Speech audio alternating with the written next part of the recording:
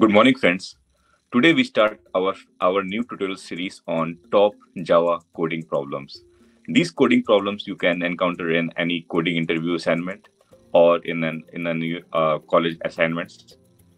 So we'll cover all these type of problems which you can all based on Java.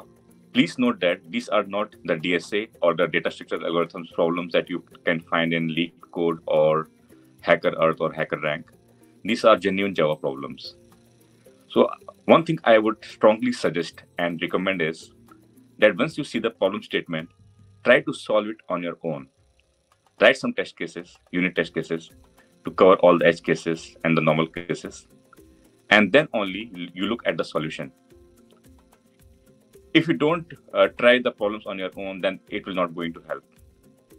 Please try the problems, write the code, write the unit tests, and then only you will look at the solution.